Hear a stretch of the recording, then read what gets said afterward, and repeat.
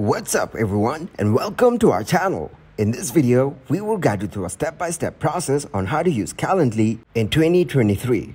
Be sure to watch the entire video to gain a comprehensive understanding. Without further delay, let's get started. First of all, open your web browser. Make a search for Calendly. Open the first link from the website URL calendly.com.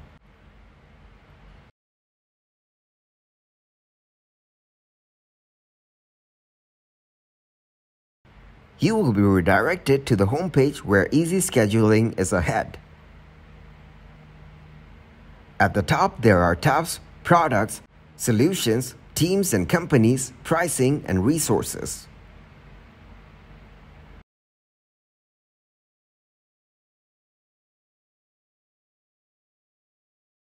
Click on Pricing.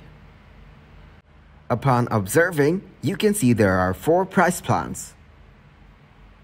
First one is Basic, which is always free.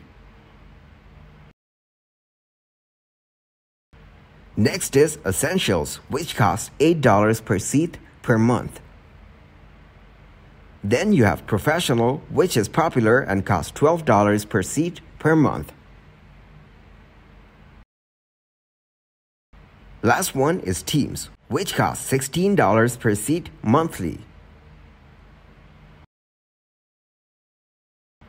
Also, you can give it a try for free. From the top, switch to Build Monthly.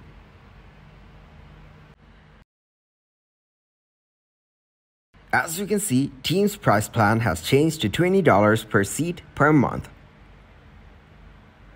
Also, Professionals and Essentials have changed to $15 and $10 per seat per month, respectively. In case you choose Build annually, you can save 20%. From the top right corner, click on Get Started.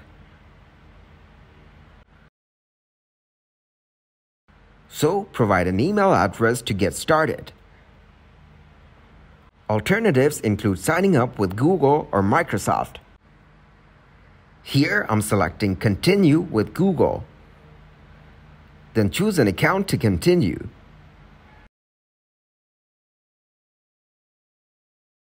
In order to give access to Calendly of your Google account, tap on Allow.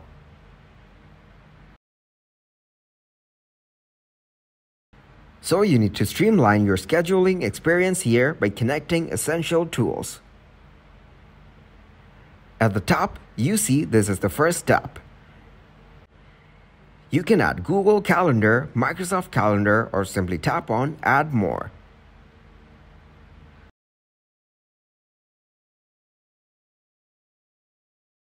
Dropdown contains Google Calendar, Microsoft Calendar, Exchange Calendar, and iCloud Calendar. Then connect video conferencing. Options include Zoom and Google Meet. Upon viewing more, you can see WebEx, Microsoft Teams, and GoToMeeting as well. Tap on Continue. Next, choose the type of meeting in which you are interested.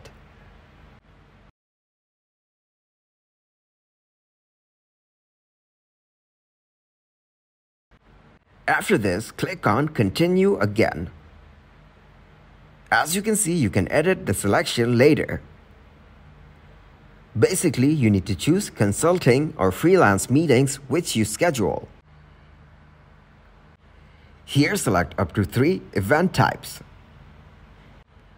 As you select, you can see these starting appear at the right side as a preview.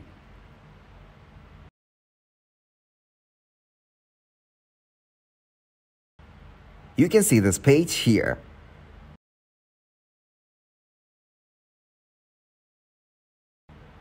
From the top, you can see event types.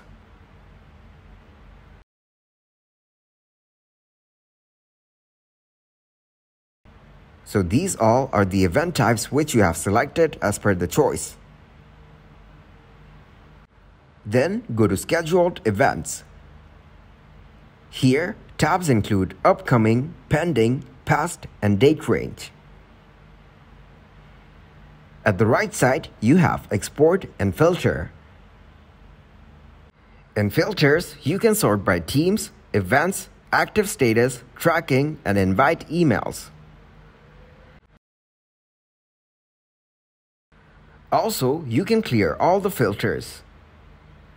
From the bottom, tap on View Event Types. You can see all the event types here. Again, go to Scheduled Events. Click on Create. So you can create event types, one-off meetings, and meeting polls. I'm going to click on the meeting poll. Here, choose what times do you want to offer invitees to vote on. As you can see, some of the times are unavailable. Next, go to Other Days. Here, tap on Add Times. This is where you can add times as per the choice.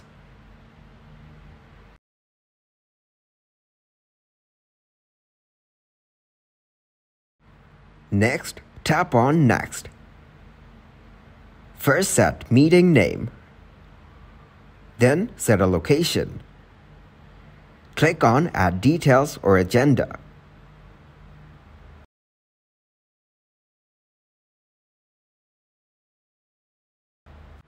In Settings, you can set Vote Visibility. Then tap on Publish Meeting Poll.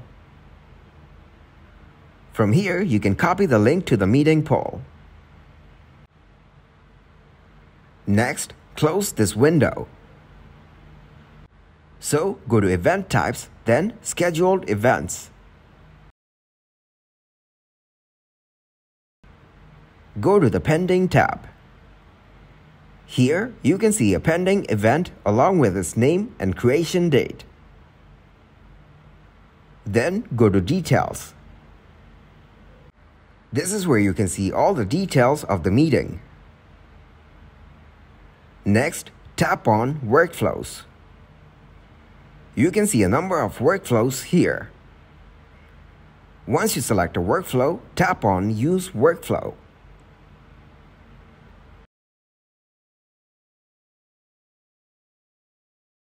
First, select Workflow Name. Then decide event types from the options available.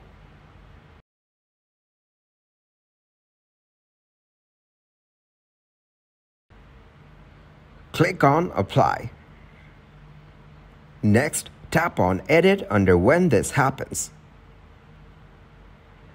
Edit this over here, then select Done. Then you have Do This, where you need to send invite emails. For this, click on Edit. Make changes in the invite email like subject, body of the email. Then click on Done. From the bottom right, click on Save. So you can see all the details over here. Next, go to Routing. Here you can read 2 basic steps leading to routing.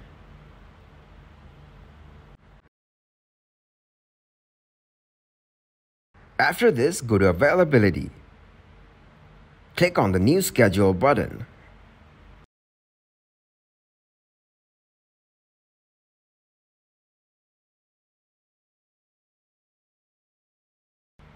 Then go to Integrations. So you can see all integrations like Calendly for Chrome, Calendly for Edge, and a lot more. Here, click on Connect MailChimp. Then tap on Allow.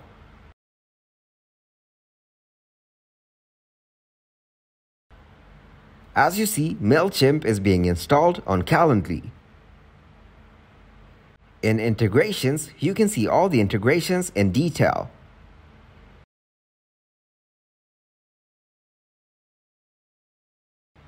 In Help tab, you have Help Center and Talk with Us. Go to the last tab, that is Account. From the drop-down menu, go to Analytics. Dismiss this box here. Here you can see created events, completed events, rescheduled events, and canceled events. Also, you can see popular events, popular times, and a lot more. So you are all done with Calendly. Thanks for watching. I hope it was useful. Make sure to drop a like and subscribe to get notified for new videos.